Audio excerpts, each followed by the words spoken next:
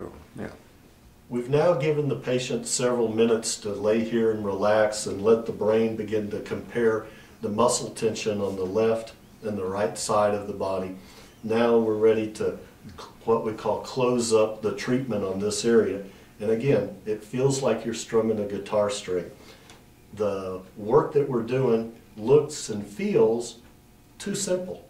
Looks and feels like this couldn't be doing much, it doesn't hurt.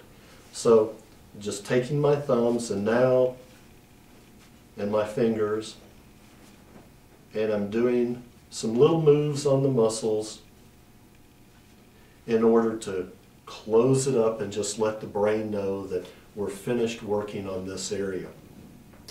Now, the body's already working on this area, and we want to continue now working on the thoracic area. So normally I would be standing up, but so that the camera can see me, it's easier to be on my knees here. And I'm going to come up to about the bottom of the shoulder blades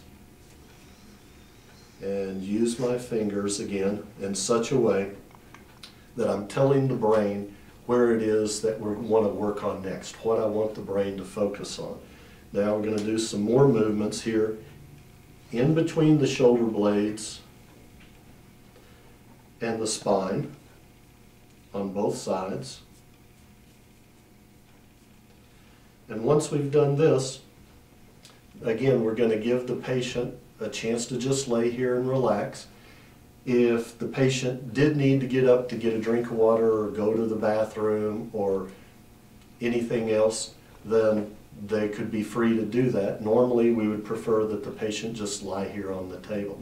And again, at this point, we're going to give the patient several minutes just to let the muscles begin to relax while I step out to work on another patient.